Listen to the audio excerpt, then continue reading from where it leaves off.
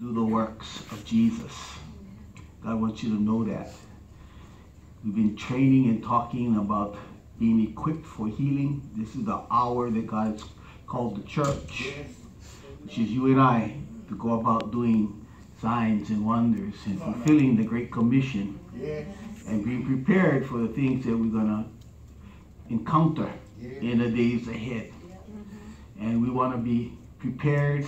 We want to be ready and be strong in faith and not move out of fear or looking at the circumstances around us. And the Lord just wants you to understand His favor and His grace has already been given to us. It's not anything that we need to qualify for. We are qualified for His greater work. Amen? Amen. Repeat after me. I hunger and thirst, after righteousness. I desire, spiritual things. The Holy Spirit, who is my teacher, reveals to me all that I need to know concerning my Father's will for my life. Thank you, Holy Spirit, for revelation knowledge, revealed knowledge, and for the truth that makes me free. Thank you for increase in my life and in my church, and for your grace upon my life. In Jesus' name, amen. Let's go back to Mark the 11th chapter, reading from the 22nd verse. This is where I left off in the last session, but we're going to continue along that vein and along that line. I just want to cover something real briefly before I move on. The 22nd verse is, so Jesus answered and said to them, have faith in God. Oh, yeah. Or I like the translation that says, have the God kind of faith. What does that mean? Does it mean that God needed faith? No, God was faith. So have God's faith. That's what it's talking about. God had faith in Christ, in the work that He was going to do. Jesus is the first begotten of the dead. So if there's a first, there's got to be a second, third, and so on. And that's where we come in. We're the second, third, fourth, fifth, and so on. God had faith in what He did. He was going to bring forth fruit.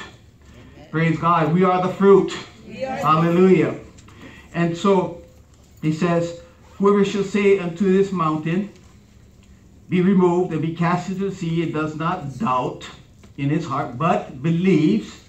Say believes. So that those things which he says will be done, he will have whatever he says. Amen. So it's important to believe. Amen. And a lot of people believe what they say at times, and then they don't believe what they say.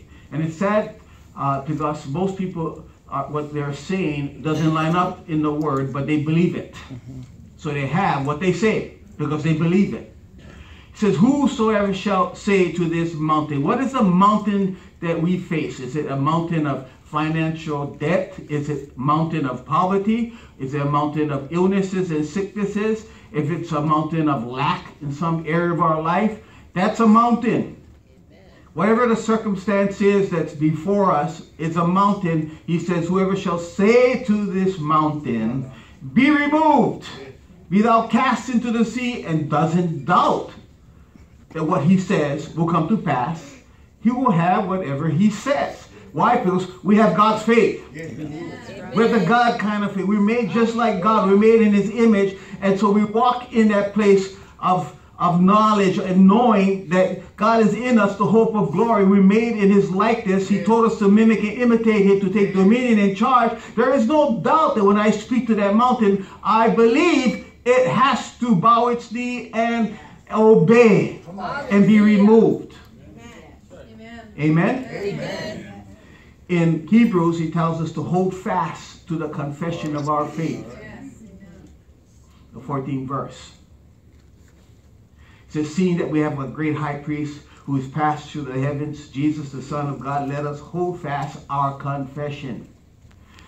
Let's hold fast to our confession. And the word confession, the Greek word is homogolia, which means saying the same thing God says.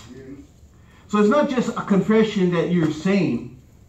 it's the same thing God says about your situation. So that's our proclamation. That's our declaration. That's our confession. What God said about our situation and what we have in Him through Christ. So we're holding fast to that proclamation, that confession, that declaration of what God said about us that belongs to us. Hallelujah. He says, hold fast to that without wavering. You know why? Because we have an apostle, Christ Jesus, the sent one, that provided everything for us. And so what we have to do is protect our spirit man from unbelief.